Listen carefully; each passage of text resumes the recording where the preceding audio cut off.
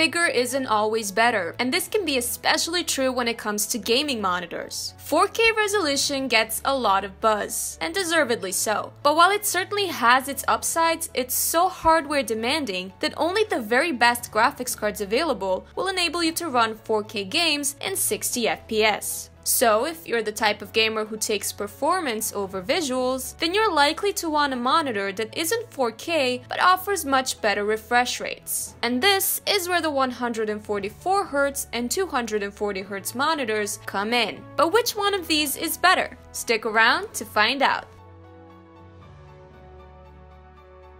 Before we can decide which one is better, we have to explain what exactly refresh rates are, just so that we're all on the same page. You see, a display's refresh rate determines how many times per second it can refresh the displayed image. A monitor with a 60Hz refresh rate refreshes 60 times per second, which is what most monitors have. And this has a lot to do with the FPS. Your GPU may very well be able to render more than 100 frames per second, but if you have a 60Hz monitor, it just won't be able to keep up. And if the frame rate isn't capped, and your GPU is rendering more frames than your monitor can handle, this is what you end up with. This is called screen tearing. You don't want this.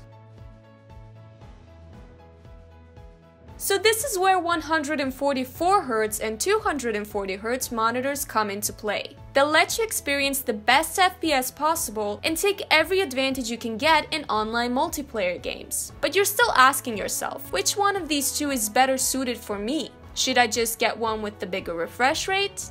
Not necessarily. There are a couple of factors you should take into consideration before making a purchase.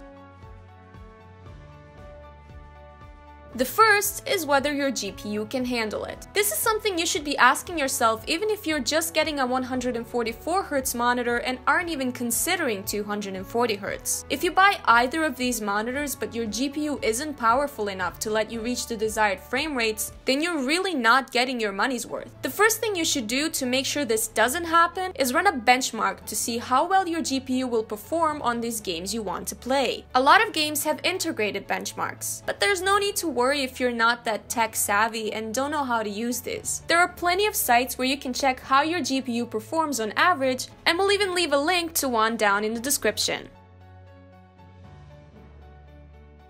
The second thing you should ask yourself is, can you see the difference? Even if you can, you might be surprised to find out it just doesn't matter that much to you and that you'd be better off investing the money into some other piece of hardware or peripheral. Bigger hardware stores will usually have models on display that you can check out. And don't get us wrong, the difference is definitely there. These monitors aren't a gimmick, but you might be surprised to see just how subtle these differences may be.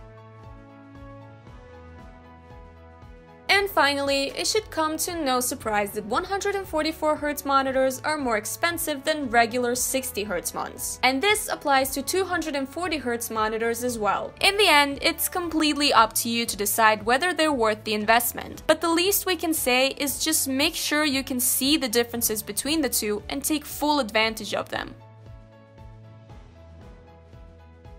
Although, if we were to recommend one of these two, then we'd have to go with the 144Hz monitors, at least for most people. Not only are they more affordable, but it's more likely that you'll be able to get the peak performance out of them. And most importantly, the difference between a 60Hz and a 144Hz monitor is much more noticeable than a difference between a 144Hz monitor and a 240Hz one. Of course, if you're one of the people who have a beastly gaming rig and wouldn't mind investing into it further, then by all means go for a 240Hz and enjoy your PC gaming in all its master race glory. So what did you think? Does your monitor have either of these refresh rates? And if so, what effect has this had on your gaming performance? We'd like to hear your thoughts in the comments below. And as always, if you've enjoyed this video, make sure to like and subscribe, and we'll see you in the next one.